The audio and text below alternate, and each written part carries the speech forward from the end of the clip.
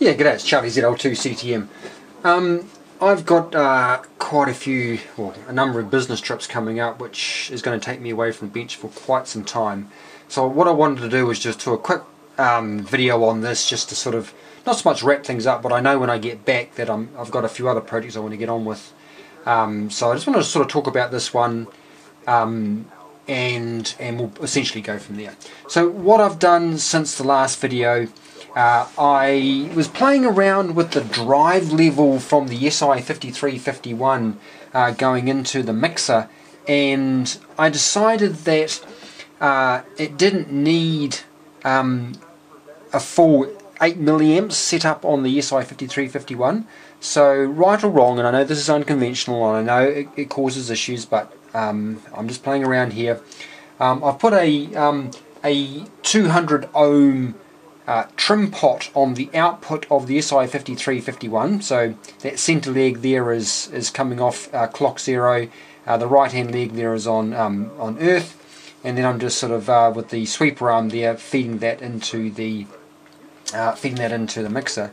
And I've decided that the best signal for both transmit and receive is around 900 millivolts peak to peak as a drive level, which is quite a bit less than the 1.414 volts peak to peak at one stage. So like I say, that's yeah, sort of where things have sort of settled on in terms of drive level.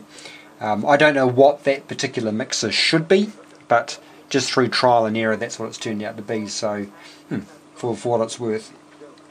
So at the moment I've got the RF from a receive point of view hasn't changed. We've still got the receive antenna amplifier there feeding into the mixer. We've still got the audio amplifier through to the speaker. What I have now got is a transmit side, albeit low power. We have our microphone coming in, and I'll just turn it on before it's got that currently sitting next to the MP3 player playing a podcast, into a small 2N3904 based antenna amplifier. That is an electret microphone, so we do need to have some biasing there, which is that transistor, and we'll have a look at that circuit in a sec. And then being transmitted, we'll use the yellow feeding into that same pick-off point for the audio coming out. And then on the RF side, just purely in parallel here, some RF coming off, going into a simple, again, 2N3904 RF amplifier, which we'll look at again. That amplifier comes from a radio we made back in 2018. It was lying in the junk box, so I just sort of grabbed it out to use it in this particular radio here, just to test out the low power transmit. So before I go into the circuits, I've got the 40 meter filter in, and what we'll do is we'll just have a quick listen to the transmit, and then I'll go through and have a look at the circuits. So that's, like I said, that's just transmitting low power there. And interesting enough, that's on lower sideband, and I'll just flick across to upper. So it's now upper sideband.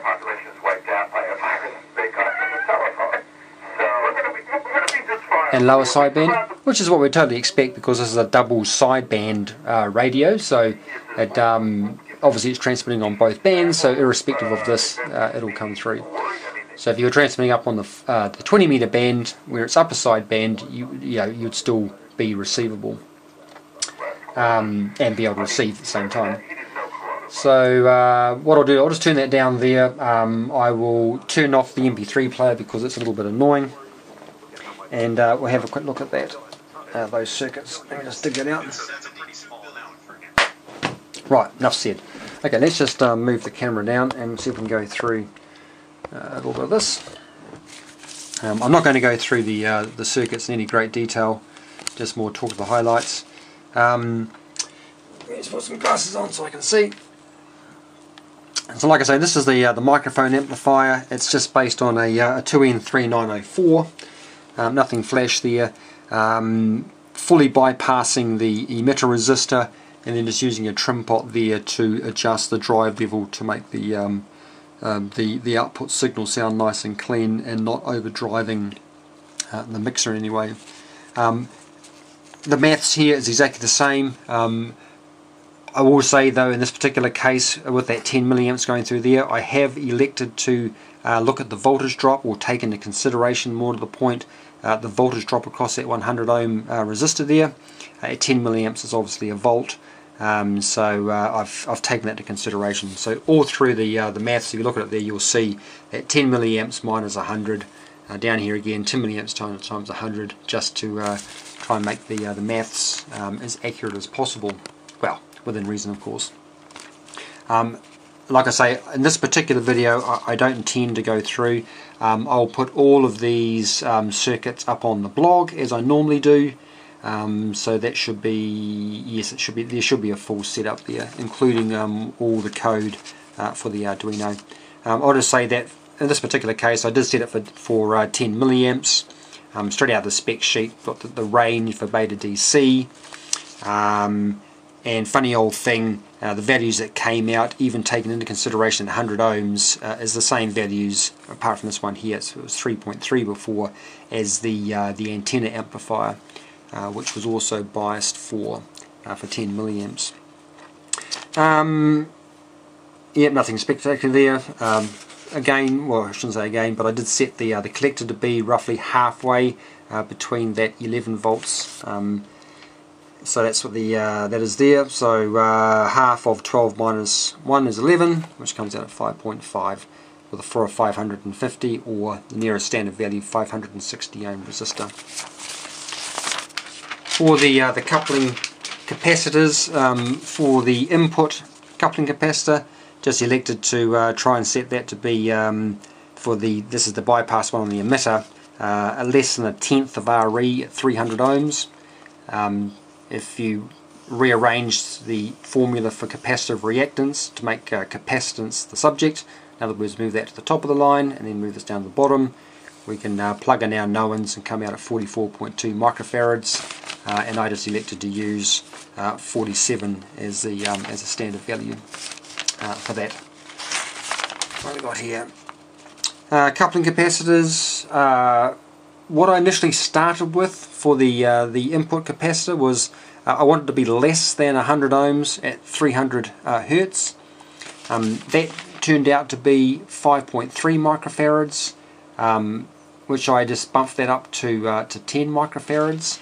When I was playing around and looking at the spectrum, I decided that it was a little bit too bassy, so I did away with that and went with another value, which is I've seen quite a few times in little radios like this, of 0.1 microfarads, so 100 nanofarads, and that certainly reduced a little bit of the lows, and of course then allowed the highs to come through a little bit more.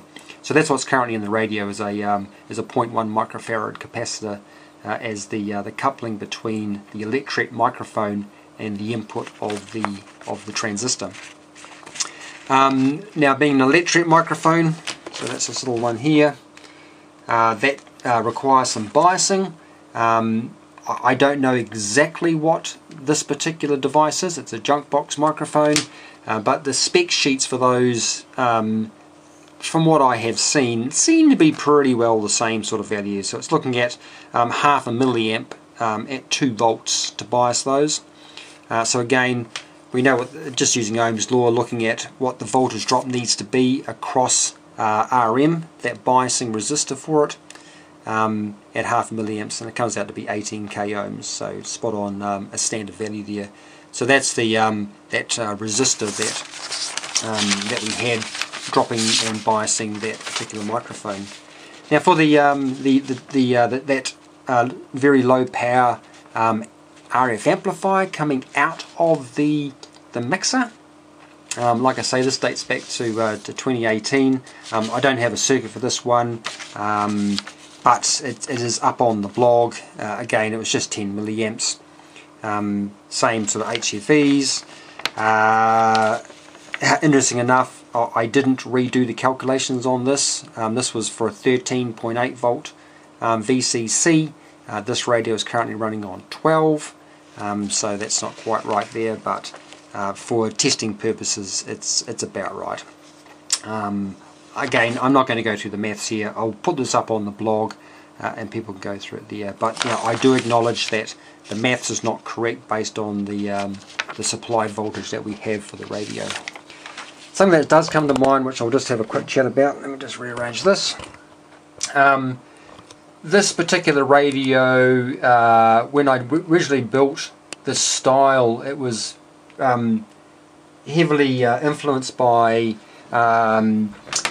VK3YE's Beach 40, and in that particular case the input and the output of the mixer were directly parallel between transmit and receive. So you can see here, this is the RF coming in for receive obviously, and then for transmit it's going out this side here. There is no switch in here, no relay that shears this one mixer between the two inputs, or the one input and the one output. And same down here for the microphone coming in and then our receive audio coming out. And it does make a difference. As you'd expect, with RF on receive coming through here, we've got some RF going through the mixer, and then we've got some RF going through here and being wasted in the input circuit of that particular transistor. Even though the transistor is turned off, it's still being dropped across parallel resistors and the like to earth. And you can notice that when you desolder that and remove it, then you certainly get an increase in your receive audio, and same down here. But again, that was the original design, had those in parallel, and that's what I elected to do here. But I think if you're trying to eke out the maximum amount of gain across your whole radio, then it would make sense to have a small relay here just to switch that. But for simplicity, with just the one switch over here for transmit and receive, this radio at the moment has no relays at all. The only what would traditionally be a relay is now just been done by a double pole, double throw switch. Right, what else did I want to point out before I settle off? No, I think that's about all actually. So, like I say, I've got a few business trips coming up now, which is going to take me away for a period, and when I get back, I've got some other things that I do want to get on with. But yeah, fun little project, and it's a good stepping stone to getting into single sideband. It doesn't take much to have two of these mixers here, one to drop our incoming RF down to our IF frequency, have the output of this would be now our IF, have that feeding through a crystal filter, and then on the other side have our product detector, exactly the same thing again to drop it down to audio. So it doesn't take a lot to convert this. Clearly we'd need to have another amplifier there for the second IF amp, but again, like I say, it's not hard, and provides a good stepping stone to do others. Anyway, look, I apologise, this is a short video and is not too spicky in terms of oscilloscopes and the like, but I just wanted to make a few little comments before I disappear for a little while. And I think that's all I wanted to say. So cheers all, and happy soldering and happy experimenting and happy homebrewing. It's all good fun. Okay, cheers all.